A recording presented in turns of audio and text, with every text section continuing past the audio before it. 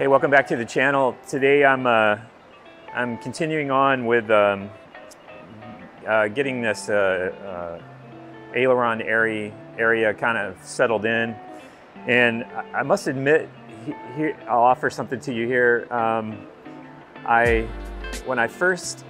When you do the first wing, you know, I have to look at the plans and study it a bit and kind of work through it. There's a danger when you get to the second one because you know what to do. And the danger is, because you know what to do, you don't have to think about it as much, and you might move ahead of yourself a little bit, which I've actually done here. And I was able to make it work without any problem. I put my root and tip rib on before I put this aileron web in, and I didn't film this session, but it was a trick to make this happen. So in case this happens to you, I will show you how I was actually able to solve this. So grab the camera here. What I did was I had to remove a little bit of this piece, and it's got the web on the back side, so it's really not a big deal.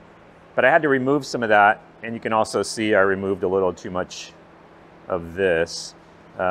Which is really not a problem, but and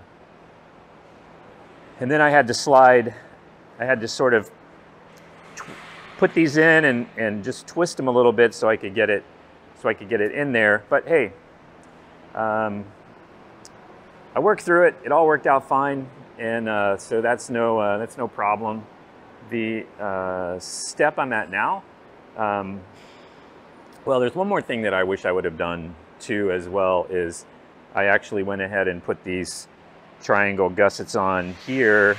It would have been better if I could drop in these diagonals before I put this on, but same deal. I'll be able to just flex those a little bit and get them in without any problem. I sort of already ran a test to make sure I could do that. I've got my rough sizes of this RS5 cut here. All right, so all I have to do now is I've pre-cut all these. I took my longest length, I measured all those, took the longest one, and this one's a little bit longer out toward the tip, and so they're all a little bit oversized. So all I got to do is come in here, mark these, and sand them down a little bit, and get them to fit in here, and I'll get all of them sized and just put in place, and then I'll be able to come back, get those epoxied in, and then we'll be able to hop to the next step for sure after that. So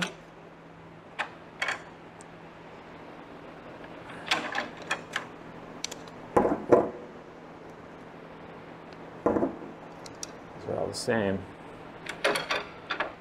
Just a second one of these.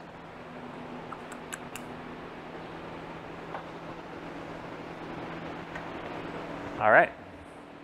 All right, so just like before, I've got my, I'm all set up over here, and I just have a block of wood squared up to the sanding disc. So all I have to do is run this in here, and I can sand it real quickly, come over here, test the fit, and then I can go back if I need to, sand a little more over here, and I just, you know, can roll my sander along with me, make pretty quick work of this, which is cool, and then we'll get some epoxy mixed up, which is, you know, my favorite part. So, all right.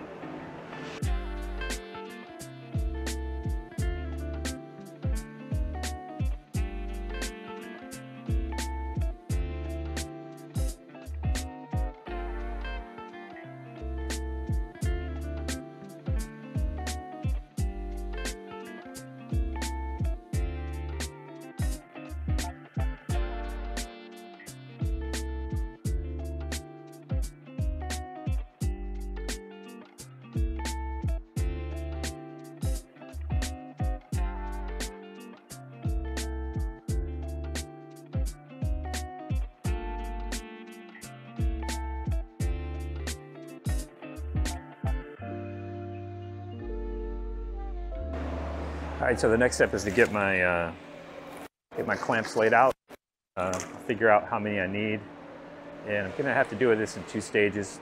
I'll have to do the top first. I don't think I have enough clamps to do both, so I'll do the top. And it's weird, I'm hearing myself inside my own head here, but I will, yeah, it just helps to lay these out ahead of time, so when you're putting the epoxy on, they're ready to go. So I'll get the clamps ready and get some epoxy mixed up. All right, so I forgot the technique that I used last time. I can't believe I forgot it because it made everything so much easier. But I did, but I remembered it as I was putting this one on. And that is, after I get the glue on here, what I'm doing is I'm just taking a piece of plywood, I'm clamping it to the rib in both locations. And then when I take my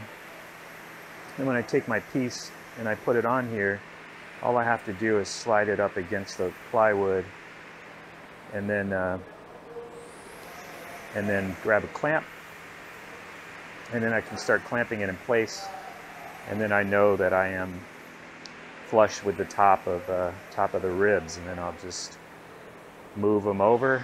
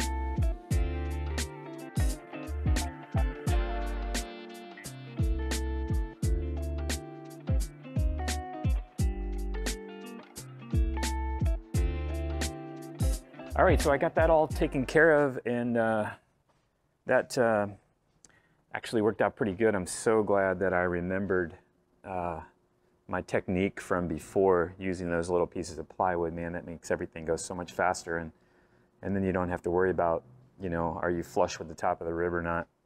Just by eyeballing it, it actually works out where you know you are, because you're pushing it up against that plywood. So I've got all of the ones on the top of the wing in place here, which is great.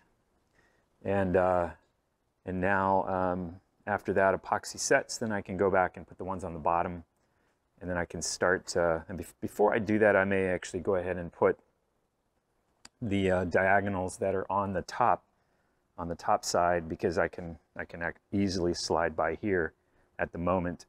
Then I won't have to flex those to get them in. And I wish I would have remembered to leave these off, but that's okay. I can deal with it. So it actually doesn't work out that bad, because you know, as an example, if this was a top one, you know, it still fits in here nicely. So it'll just be figuring out the exact length, and then putting that in. Yeah, it'll work fine. So thanks so much for hanging out with me, checking out the video. As you know, I do appreciate it. And those of you who have recently found me and you're building, I'm so glad that to have you on board. And I'm glad that watching me piece this together, that you get a feel for how this goes, and that I might prevent you from making some mistakes that I might make along the way. Most of all, it gives you a really good idea of the sequence of things, which I think is probably most important. You know, an overall understanding of how this goes together speeds everything up. So, yeah, so as always, hey, I'll catch you later.